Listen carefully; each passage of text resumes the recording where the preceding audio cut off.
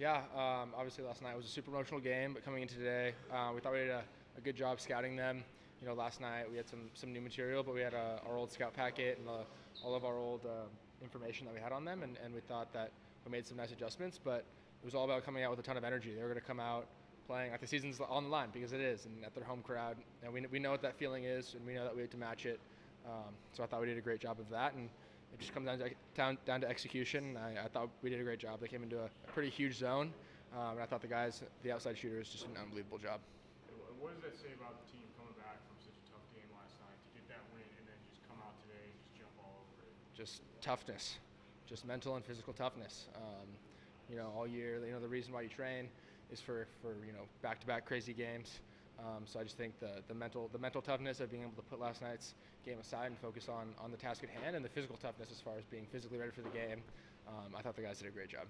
Yeah, you was really locked in today. What was going through your mind, and what clicked for you today?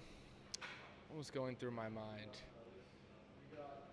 Just bringing energy. Just again, it's like even if you're tired, you got to trick yourself into thinking you're not tired. And just trusting my teammates, trusting the shots that they're taking, and they're trusting the shots that I'll take. And just sort of everybody working on a string together and just believing in each other. And then being so close last year against USC, and then beating them yesterday. What was that like? And then what's it like to actually get there again and get it done today? And what's that like to not only get a little bit of revenge, but also bring it home this year? Obviously, last year's didn't go the way we wanted to. So last night was definitely a pretty emotional victory. Last night we were up 4 in the fourth quarter and let them come back into it. So being able to obviously finish that game was just a huge accomplishment in itself. But just being able to get back to the championship game, and then once we got there, just to be task focused, just be focused on that game, put everything else aside. It really helps having played in the national championship game the year before to understand the emotions and the feelings that are going through your head, and being able to just focus on what you need to do. And what's it like to send the senior class out with a championship? Senior class is the class that I came to Stanford with.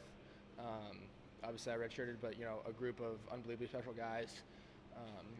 Obviously whenever you want to come into a program, you want to leave it better than when you came.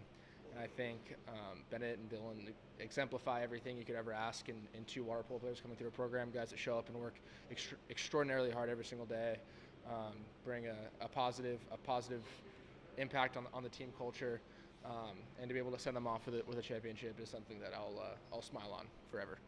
Lastly, just if you kind of cap the season, what's kind of your overall thoughts on the season, obviously with the victory? Yeah, obviously on the season, our 2 losses, USC, UCSB, I think those sort of fueled us. Obviously, we look back on those games and you want every single one of them back. But if you sort of look on how we responded to both of those games, we lost to UCSB the next weekend. We headed to the NPSF tournament, and we ended up winning the tournament. We lost to USC, and we ended up going on sort of a tear through the NPSF. So I think just a little bit of resiliency through all the guys, and just a ton of toughness, just a ton of competitive fire. When we lost, we were super angry about it, and we never wanted to feel it again. And unfortunately, we needed 2 reminders of what losing felt like, but just proud of these guys.